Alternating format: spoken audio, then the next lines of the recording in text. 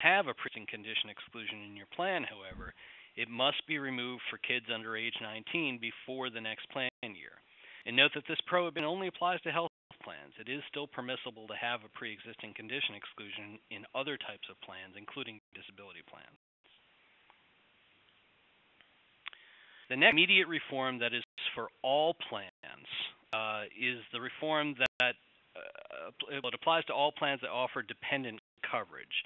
Those plans make coverage available to children up to their 26th birthday. The only criteria for covering children are age, up to age 26, and relationship, the child of the employee. You can no longer condition coverage on the child's student status, whether the child is a dependent of the employee, where the child lives, or how the child is supported. And still no requirement to cover grandchildren or the spouse of a child. Coverage of the child must be identical to coverage for other dependents, and it must be offered at identical cost. So, for example, if you offer two tiers of coverage, single and family coverage, and an employee with family coverage adds an adult child, you can't charge that employee any additional premium for the adult child. You could restructure your tiers of coverage as single, single plus one, single plus two, etc. The only requirement is that adult children cannot be treated any differently from other dependents. One significant change for employers in the immediate future is that you have to have a 30-day enrollment period for employees to enroll their adult children.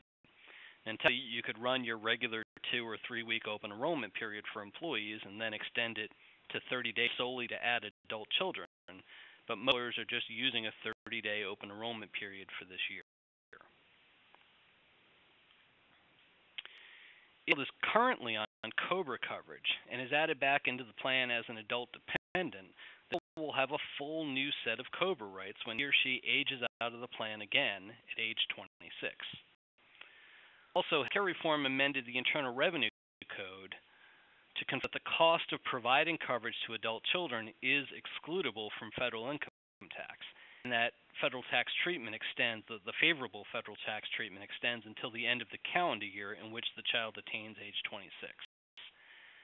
Therefore, the substantive requirement is that you provide coverage to children up to their 26th birthday, but if you want to do more than that and offer them coverage through the end of the year in which they attain age 26, you can do that, and the cost of that coverage will still be excluded from income for federal income tax purposes. Now, the age 26 coverage must be offered by all plans that otherwise offer dependent coverage, including grandfathered plans. However, there's one caveat for grandfathered plans. If a plan is grandfathered, it may exclude adult children who are eligible for coverage through another employer's plan. Thus, for example, if your child is working and has access to his or her own health coverage, it can be excluded from the parent's grandfathered plan, but the exclusion will only last until 2014.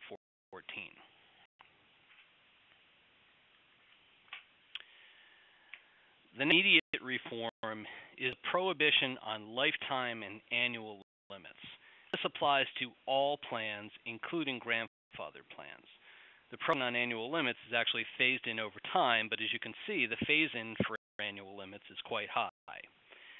Now, the lifetime and annual limits apply, or the prohibition on lifetime and annual limits apply to minimum essential benefits, which is loosely defined right now as sort of high-level elements of coverage like medical care and prescription drug care and hospitalization, those sorts of things. The items that would not be covered, we think, are certainly accepted benefits, things like standalone dental plans, standalone vision plans. Retire-only plans would also be exempt from the lifetime and annual limits. If someone has been excluded by a lifetime limit in the past, you now must give that person an enrollment opportunity of at least 30 days, and there must be notice provided by the first day of the next plan year, or January 1 for calendar year plans. Allow the person to re-enroll in your plan now that the lifetime limit no longer applies. Also an opportunity, if you have a program that imposes an annual limit, you could apply to HHS to seek a waiver of the annual limit prohibition for your plan, and this addresses circumstances where it might be available to a certain segment of your employee population, and maybe the standard in the industry is not to allow any coverage. NHS could therefore waive any annual limit that would apply to that coverage if the alternative is to provide no coverage at all. The immediate reform is that there can no longer be a rescission of coverage except for situations of fraud or intentional misrepresentation of material fact. Now, a rescission of coverage means a retroactive termination of coverage. So if you decide today to elect to terminate coverage as of July 1st, 2010, that would be a rescission, and you only do that for fraud or intentional misrepresentation of a material fact. You could also do it for failure to pay premiums. In order to do a retroactive rescission of coverage, however, you must provide at least 30 days advance written notice, even though the rescission will be retroactive. Immediate reform.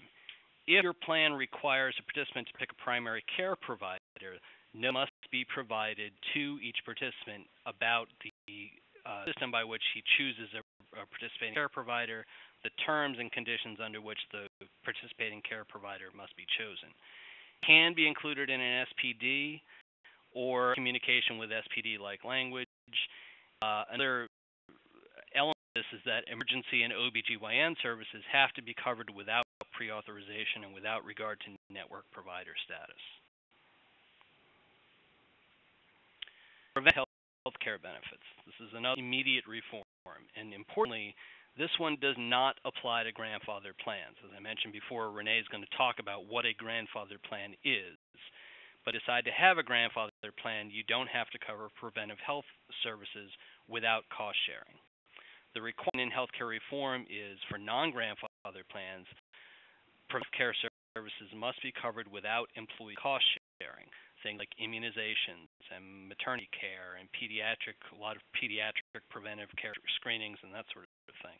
All of these things must be covered without cost sharing requirements. Now, for you who are deciding between grandfathered and non-grandfathered plans, this may be a cost, a significant cost, to amend your plan to comply with this requirement because you're taking away the cost sharing requirements. When you decide whether you're going to have a grandfathered plan or not, you're going to have to take into account the cost of adding this provision.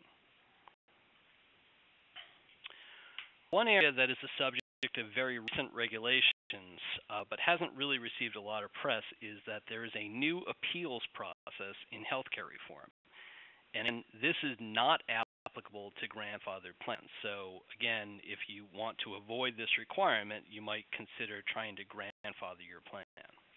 But under this new appeals process for healthcare reform, which is effective as of the first day of the next plan year, there is a revised internal claims procedure process. There's revised requirements for the notices that have to be sent out.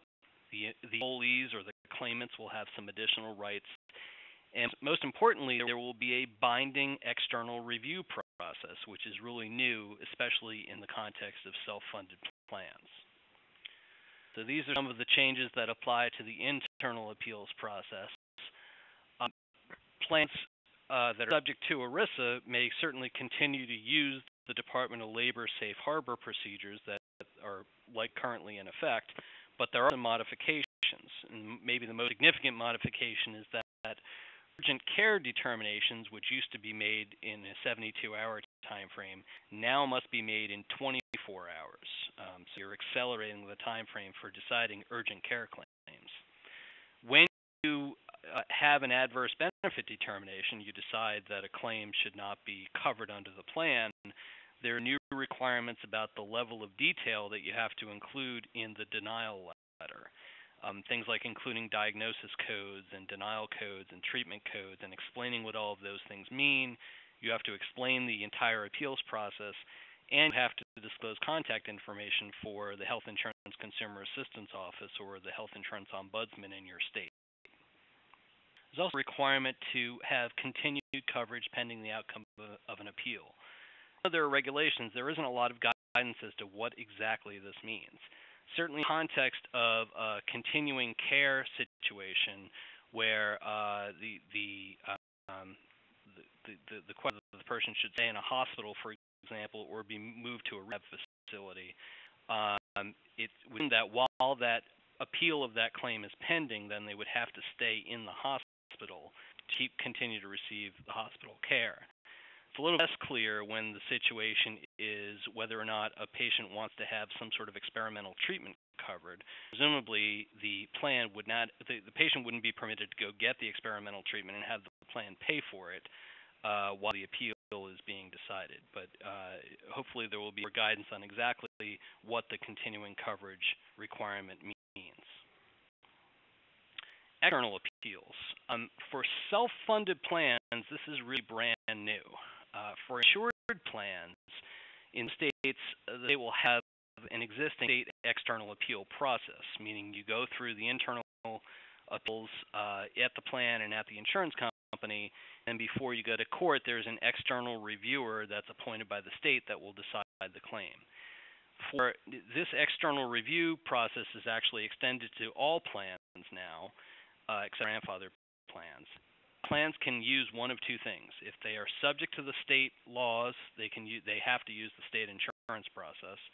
If self-funded, you can either use the state process if it's extended to self-funded plans, or you can use the federal standard for external appeals, and the Department of Labor has issued an interim safe harbor, and it includes things like the claimant has 4 months to request the external review. There are some time frames as to how the external review has to take place. But the significant one is that the plan has to retain at least 3 independent review organizations. And the idea is that you enhance independence by rotating the independent review organization that's going to review each appeal. But the is that if you have to do this by the first day of the next plan year, which might be January 1, 2011, you have to contract with the 3 IROs before that date in order to be in full compliance with the Department of Labor's harbor. It's a lot to do between now and December 31st. Some other healthcare reform developments, which I will just briefly touch on a few of them. The early retiree reinsurance program. You have not already applied. It may be too late to apply as a practical matter, but this basically provides employers that have retiree health coverage with a subsidy, a fairly significant subsidy from the federal government. The trick is that there's only $5 billion allocated to this program, and at last count there were 2,000 employers that had already been approved for reimbursement, including such large employers as state governments and General Motors and the UAW and some very large unions. So there might not be enough money left if you haven't applied at this point. There is a small employer tax credit. If you're an employer with 25 full-time employees or under, or full-time equivalent employees or under, then you can get a tax credit of up to 35% of the cost of providing coverage to your employees. If you are a nonprofit, that tax credit is 25%. And it's applied in the nonprofit context, it's applied against your FICA liability. That it is available this year. So if you're a small employer and you're providing your health care coverage, you should make sure you determine whether you're eligible for this tax credit. Also, some Medicare Part D changes, some FSA changes, which I'll talk about in a second, and some W-2 reporting and auto-enrollment changes, which we'll also get into. FSAs. Maybe the thing that's received the most headlines recently is over-the-counter drug costs are no longer eligible for reimbursement from health FSAs and HSAs beginning January 1, 2011. It doesn't matter what your plan year is. This applies as of January 1, 2011, and you cannot take advantage of the 2010 grace period either. Once you hit January 1, 2011, you cannot be reimbursed for over-the-counter drugs. There are some other changes to HSAs, and the FSA limit, the $2,500 limit, doesn't come into effect until 2013. Auto-enrollment. If you're an employer with 200 or more, more than 200 full-time employees, you must automatically enroll those employees in health coverage. This is like what you do with 401k and 403b plans, or what a lot of employers do with 401k and 403b plans. Hire a new employee, the default is that they are covered by one of your healthcare options unless they elect otherwise. You have to provide some advance notice on this. The question here is, what's the effective date? There is no effective date in the statute, which suggests that the effective date is the date of enactment, which is March 23, 2010. Most employers seem to be waiting either for January 1, 2011, the first day of the next plan year, or until regulations are issued by the Department of Labor, and we think either of those approaches is probably a reasonable way to go. Last note, there is some W-2 reporting. For 2011, you're going to have to report the value of employer-provided coverage. So in January 2012, you're going to have to report for 2011. Most employers are going to use the COBRA rules to determine this amount. Back to the question of grandfathering. Do you want to be a grandfathered plan, or do you not want to be a grandfathered plan? As we'll see, being a grandfathered plan out of a few of the immediate reforms and a few of the longer-term reforms, the downside is it limits your flexibility as to what you can do with plan design. And with that, I'll turn the microphone over to Renee Applegate.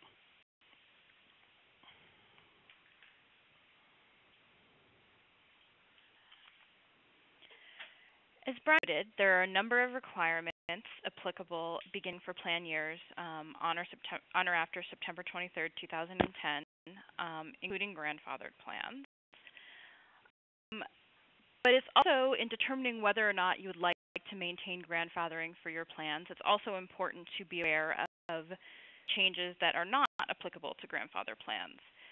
Some of these requirements are costly and burdensome to administer.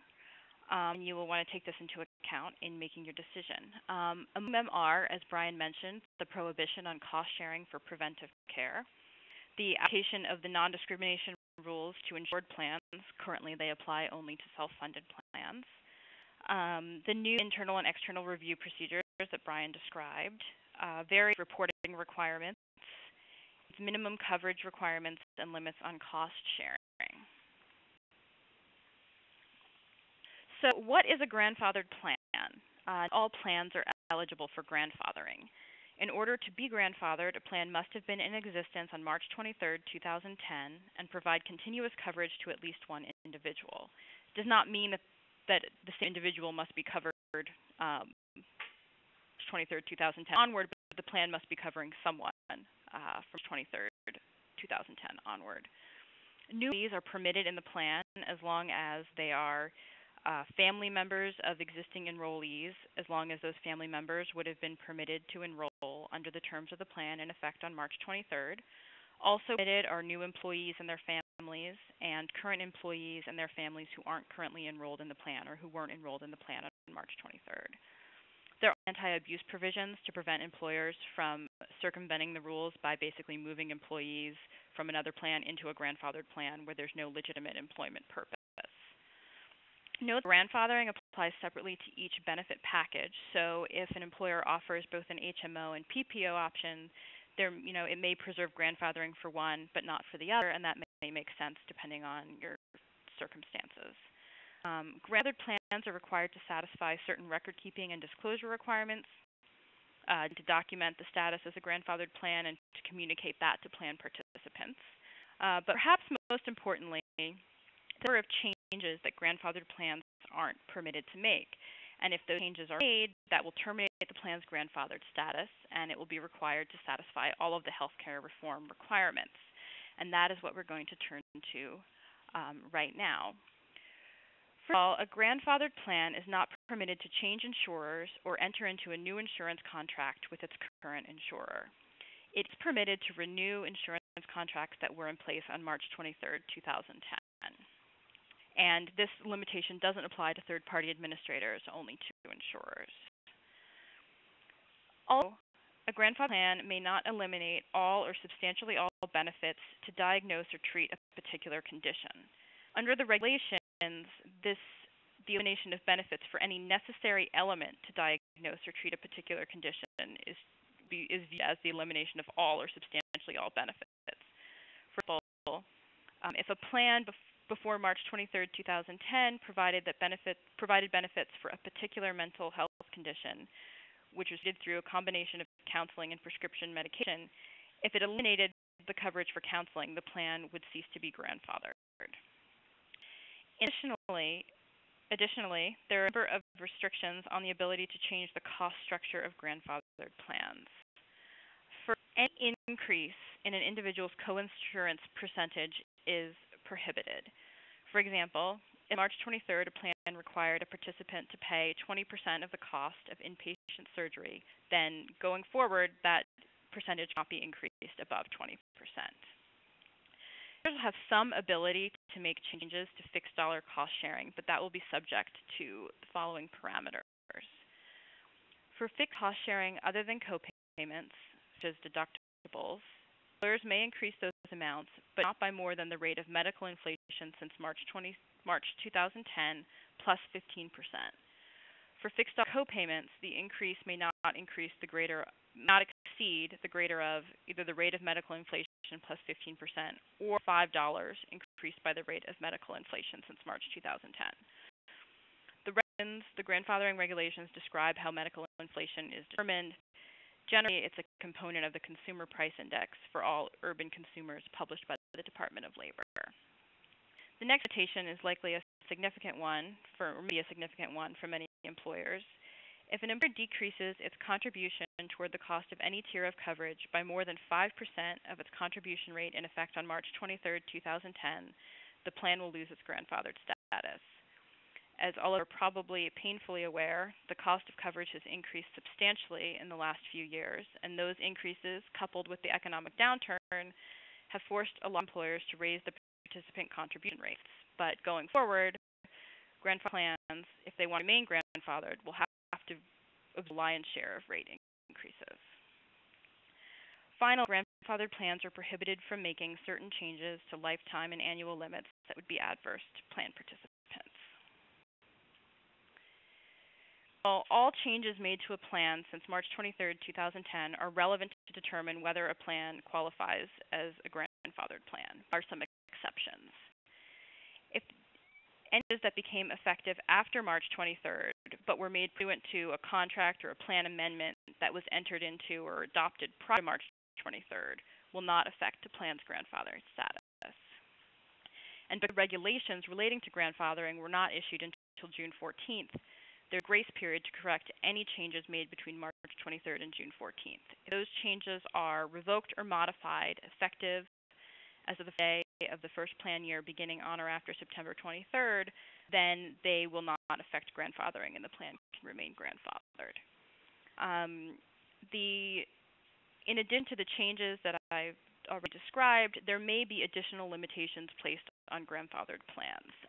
It's a bit trying to read the future, but the agencies who issued the grandfathering regulations, the IRS, the Department of Labor, and the Department of Health and Human Services, are seeking comment on the extent to which other changes should be limited for grandfathered plans. And they have specifically identified change in plan structure, such as switching from an insured to self-funded plan, changes in provider networks, and changes in prescription drug formularies. So we will just have to stay tuned and find out if additional guidance is issued on those points.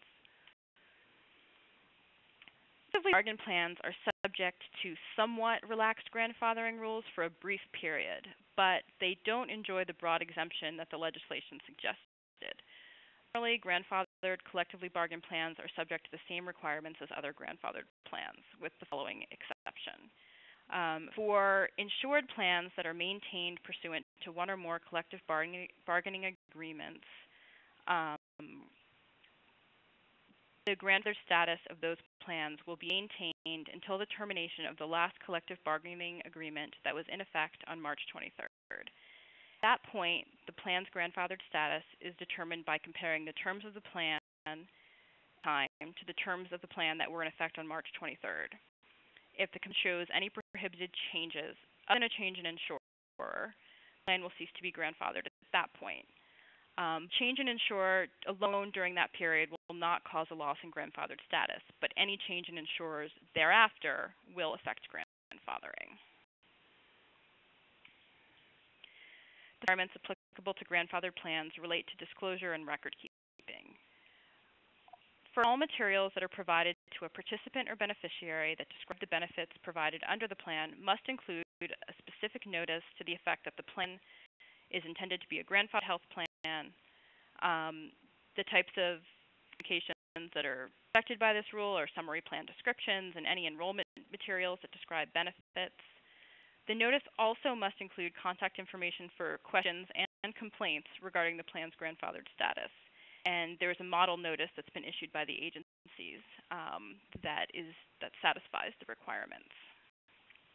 In addition, the employer is required to keep records documenting the terms of the plan in effect on March 23, 2010, in order to prove that the plan is in fact a grandfathered plan. And these records must be made available for review by plan participants and government agencies. And with that, we're going to shift gears, and Jonathan is going to address mental health parity.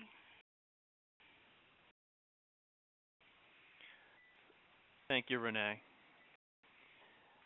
As Rick suggested, we're going to be switching gears here and talking about mental health parity, and I'm going to be talking specifically about the Mental Health Parity and Addiction Equity Act of 2008. I'll be referring to as the 2008 Act throughout the presentation. Group health plans were amended last year to broadly comply with these new rules. Interim final regulations that provide much needed clarity on the 2008 Act were issued in February 2010. The regulations being overshadowed by the media frenzy surrounding national health care reform this past winter, they should not be overlooked when making year amendments and plan design changes. Before we dive into the specifics of the 2008 Act, I'd like to provide a cursory overview of the Mental Health Parity Act of 1996, which I'll refer to throughout the presentation as the 1996 Act.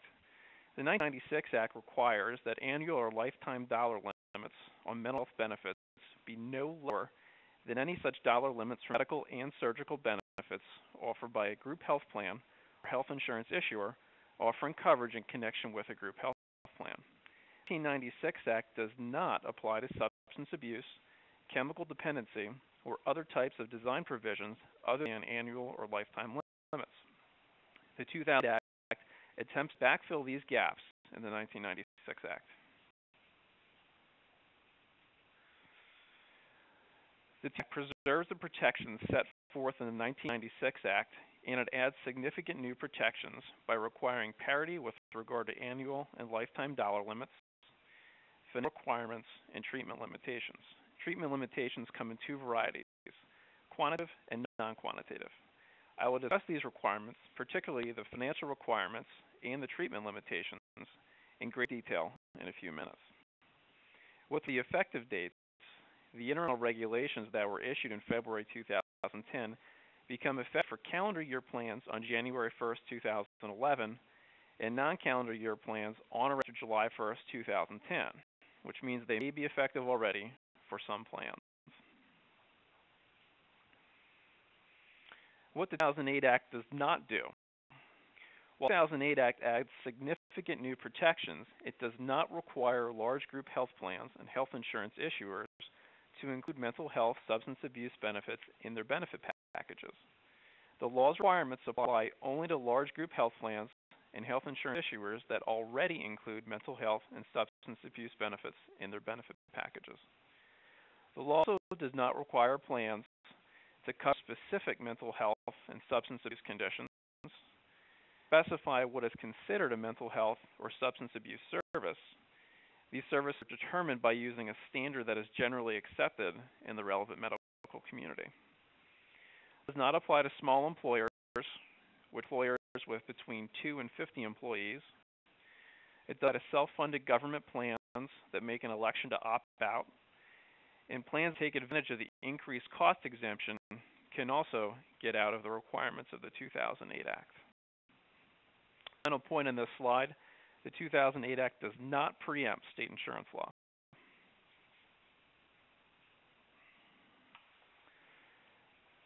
The first requirement deals with lifetime and annual dollar limits. The mechanics of these requirements generally remain the same under the 2008 Act as under the 1996 Act, but are expanded to apply to substance abuse. The emphasis for these limits is broken down into three categories. See them on the slide. First, if a health plan does not impose or imposes a lifetime or annual dollar limit on less than 1/3 of all medical surgical benefits, then not impose a limit on mental health substance abuse benefits. Number two, if a health plan imposes a lifetime or annual dollar limit on at least 2/3 of all medical surgical benefits, then it may impose the same or a lesser limit on mental health substance abuse benefits. If a plan imposes a lifetime or annual dollar limit on more than 1/3, but less than 2/3, so effectively you're falling in between the first two categories on the slide, then it may not impose a limit on mental health substance abuse benefits, or it may impose a limit that is equal to the weighted average of the limits imposed. The determination of whether the portion of medical surgical benefits subject to a lifetime or annual dollar limit represents less than 1/3 or more than 2/3 of all medical surgical benefits is based on the dollar amount of all plan payments for medical surgical benefits expected to be paid by the health plan for the plan year. This breakdown can be performed using any reasonable method. Second parity requirement deals with the financial requirements and quantitative treatment limitations.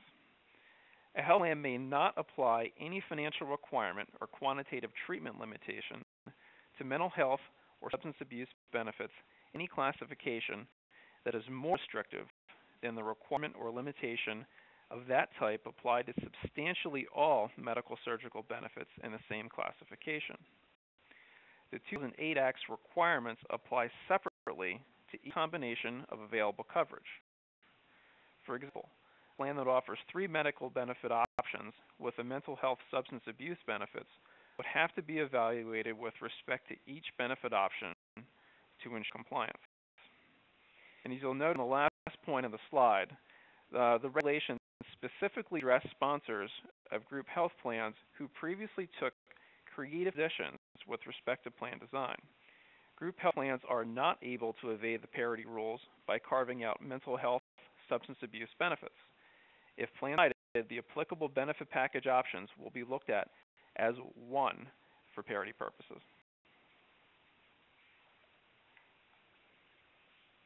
To properly apply this second parity requirement, we first need to look at how certain terms are defined.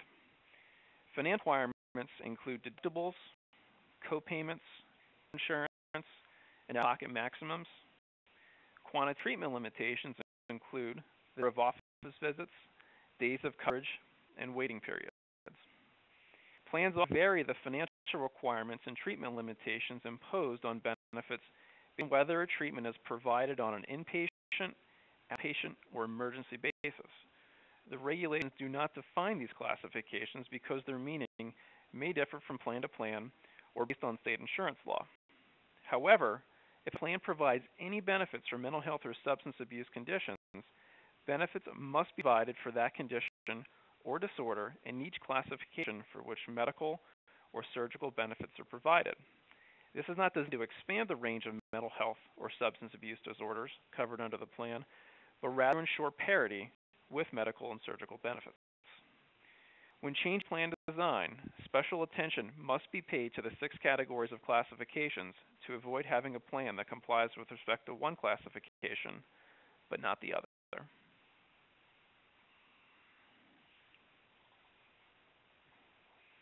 A test is available to determine whether a group health plan complies with the 2008 Act. First, you must determine whether the financial requirement or quantitative treatment limitation applies to substantially all of the medical benefits in a classification.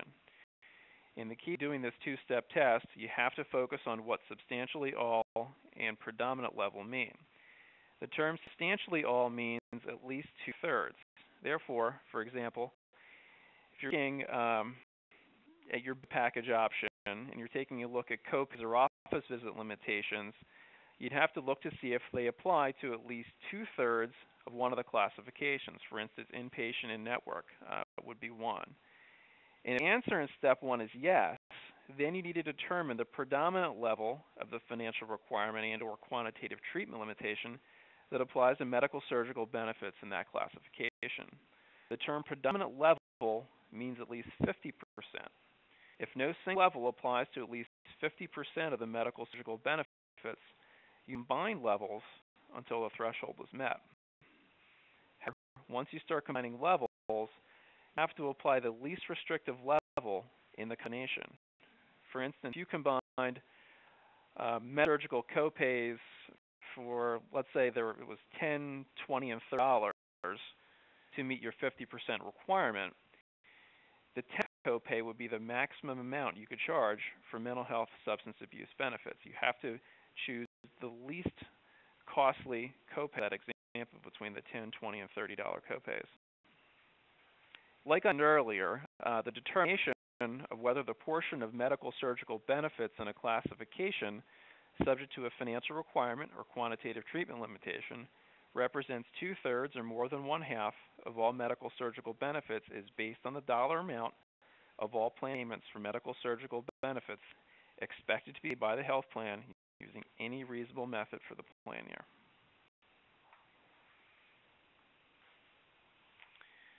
Related issues that I'd like to touch on before we move on to the third parity requirement.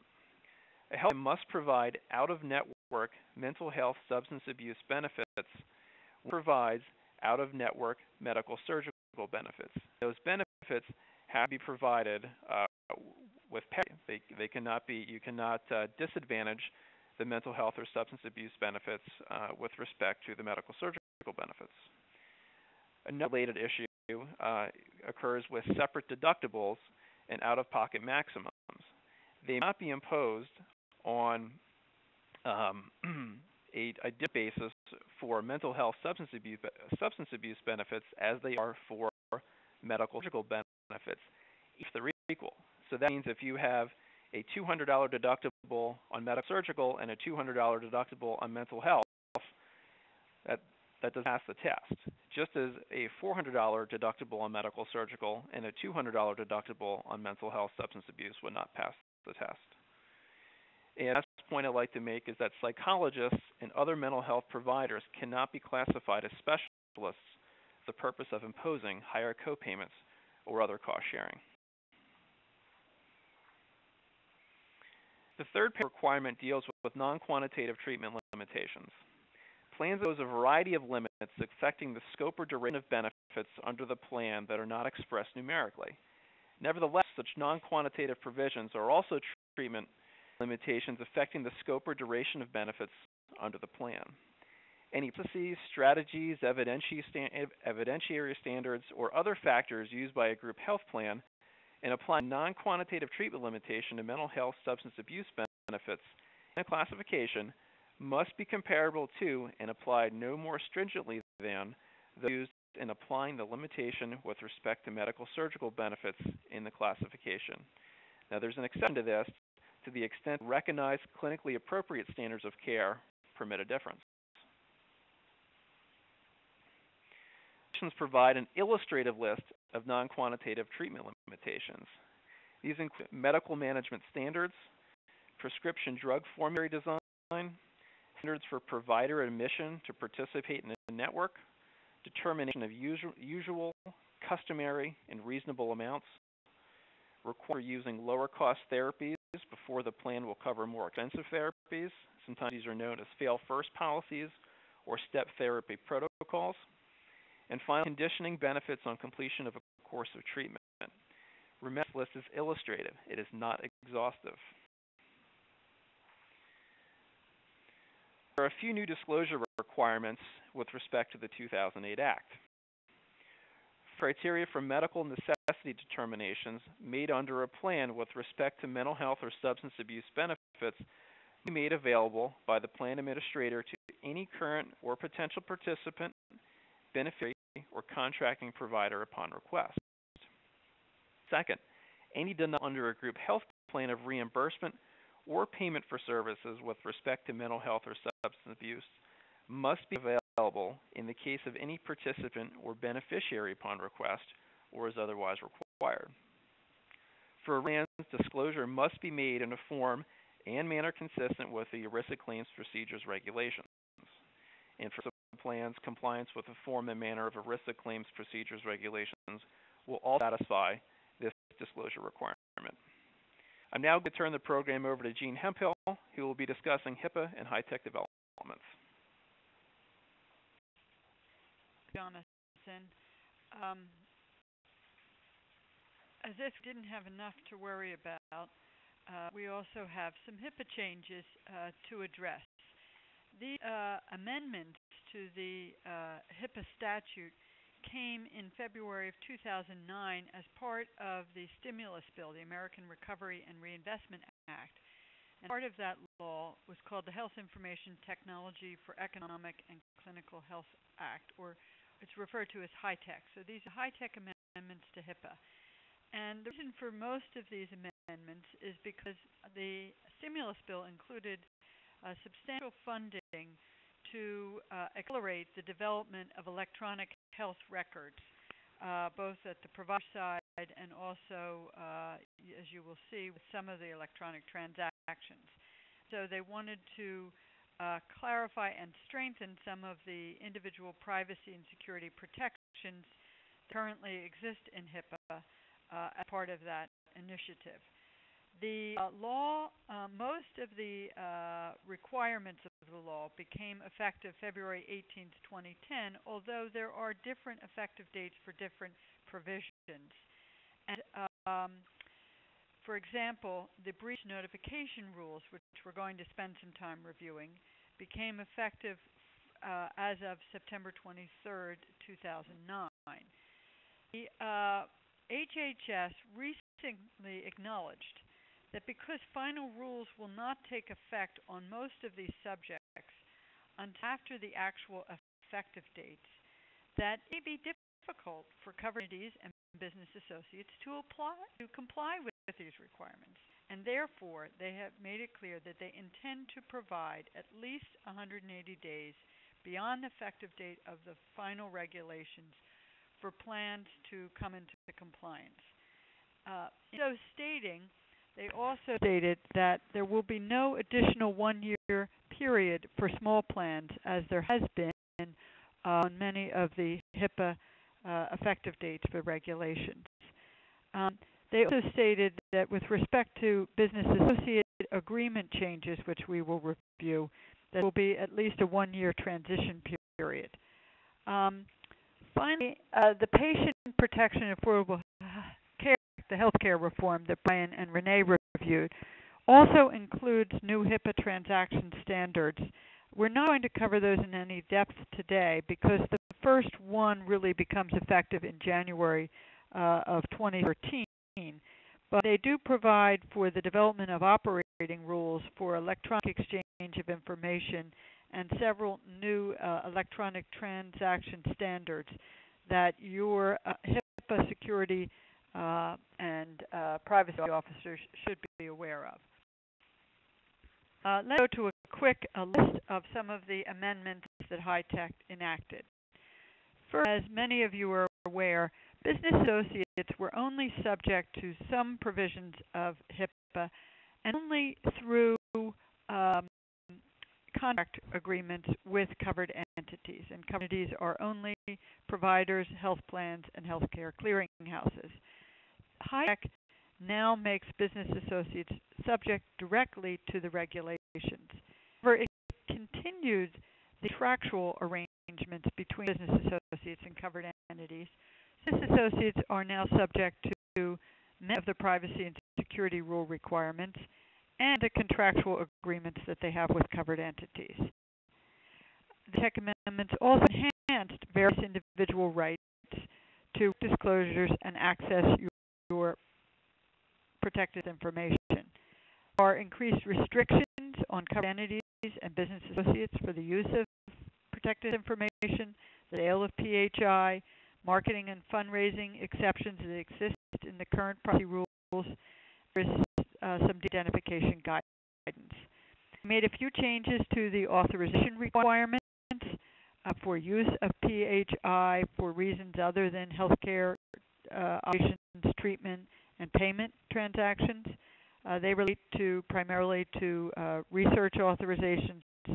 Also, since we are in the beginning of the school year, I might add one change that's been made relating to disclosure of student immunization records to schools.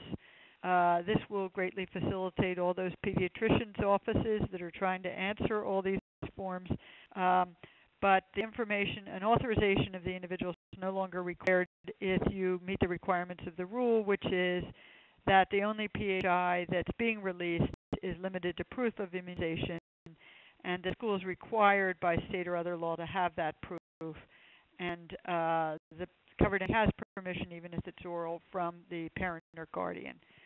It's not really relevant to this group unless you're a parent scurrying around trying to fulfill this requirement. The new notification requirements are of very big significance. They're already in effect.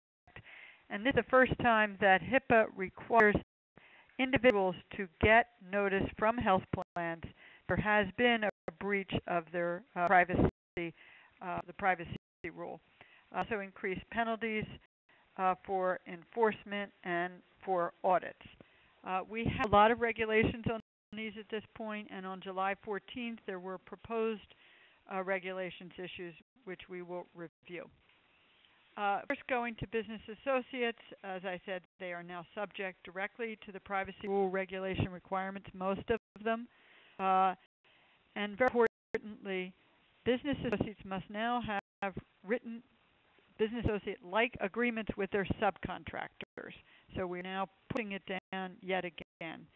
These became effective, the statute was effective February 18th, 2010, but as I said, the regulations are just coming out now. They came out July 14th as proposed rulemaking. There is transitional compliance provision in the proposed rule. Essentially, if you currently have a business associate agreement with your various vendors, you will be deemed in compliance if prior to the publication of the final rule, you are operating under an agreement that complied with the rule that was in effect before these regulations came out. So now, if you have a situation where you are renewing or modifying a current business associate agreement or a contract that includes business associate provisions, it will also be deemed compliant unless it is done 60 days after the final rule. And you still have 240 days after the date of the publication of the final rule to update your agreement. Your prior contract meets the requirements that were in effect for a business associate agreement. You essentially have 1 year and 240 days after the final rule is published to amend your business associate agreement to comply with regulations. And the requirements really that you'll have to add to your business associate agreement relate to some of these individual rights that we're about to cover, and also the breach notification rules. Look at some of these individual rights. Again, these were discussed in the July 14th proposed rules. Comment period for that, by the way, closed yesterday, so then we will see when we get the final regs. First is the privacy rule currently allows an individual to request a restriction on disclosures of their PHI, and typically a plan does not have to comply with that. There are two instances where a plan will have to honor that request. First, if the disclosure is to a health plan, is it a health plan, healthcare operation activity, and will ask for a restriction, the health plan will have to comply with it. If it's a provider and it's a treatment activity, they don't have to comply with it unless the PHI relates to healthcare item or service that has been paid for out of pocket in full from by the individual. In other words, if an individual wants to have a procedure and wants to maintain complete privacy of it and restrict any disclosure of that information, if they just pay for it in full in cash, the provider can't release that information.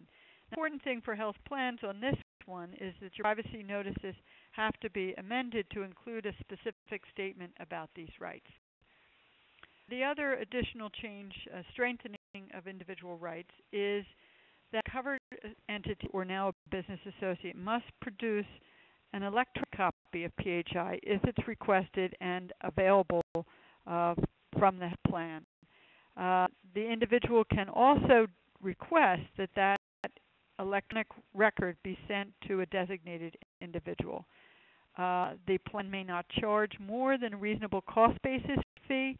Now the good news is that the addition in the proposed regs is they are specifically stating that you can include in your calculation of the cost-based fee for copying and supplies, and that's new. Further on individual rights, there is an expansion of the accounting for disclosures requirement that relates to electronic health records, and many health plans are now offering electronic health records. And you must account for those for a 3-year period. The current account for other records is 6 years. With respect to marketing, the marketing requirements have been amended. With respect to a plan, you will not have use of that marketing exception if you are getting really any compensation or remuneration from the vendor for making that communication. And there are requirements there. Fundraising, there are also new requirements for communications having an opt-out right for future fundraising appeals if you are using PHI for fundraising. Now let's turn to the breach notification rules. These became effective September 23rd, and I just want to give an interesting note. Final rules were actually filed with the Office of Management and Budget in May, and on July 28th, HHS withdrew those rules from OMB. I guess they're going to do a rewrite of them. The HHS statement said this is a very complex subject and they want to review further, and they intend to publish a final rule within the coming months. And they said in the meantime, this interim final rule still remains effective. So I'm not sure what all that's about, but we will see. What breach? First of all, a breach that you have to give notice for only relates to unsecured PHI. The regulations and guidance on unsecured PHI is really, there's only 2 types of secured PHI. That's PHI that's either encrypted or, if it's a paper record, destroyed. And other than that, it's probably unsecured under the guidance. If there's been a breach, and that is an unauthorized disclosure, and that disclosure poses a significant risk of financial, reputation, or other harm to the individual, and there isn't an other exception for it, individual notice must be given. I must also add here that many state laws exist for these types of notices as well. So if you have a breach, you must look at the state law for their definition of a breach, which may be very different, and also their notice requirements. Business associates are required to give notice to a covered entity without unreasonable delay, but in no case later than 60 days. And they must give them all the details that the covered entity will need to give the notice. When doing a breach investigation, and we've been involved in several quite substantial breaches, mostly relating to stolen laptops, or in other cases records that were left behind and things like that. It's really important to do a good assessment and good analysis and document it, because you may get out of the notice requirement if you can find that there really wasn't a significant risk proposed. On the slides, we're running out of time, so I'm going to speed up here. There are notice to give the notice within 60 days of discovery.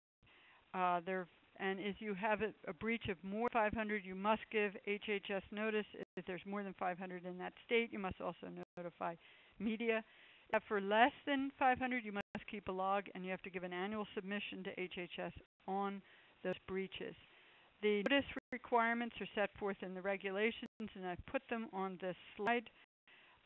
They are very important to meet. Let's go to a sum up really of what the compliance checklist would be as of January 2011. One, you're going to have to update your privacy notice to address those strengthened privacy rights. Eventually, you will have to update your business associate contracts, but you should be mindful of it if you're renewing or modifying them at this time.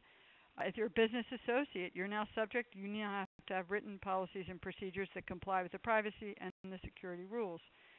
You should make sure you have a breach policy and procedure in place, including a procedure for if there's a stolen laptop, how are you going to conduct your assessment, who's going to conduct it, and how are you going to undertake it.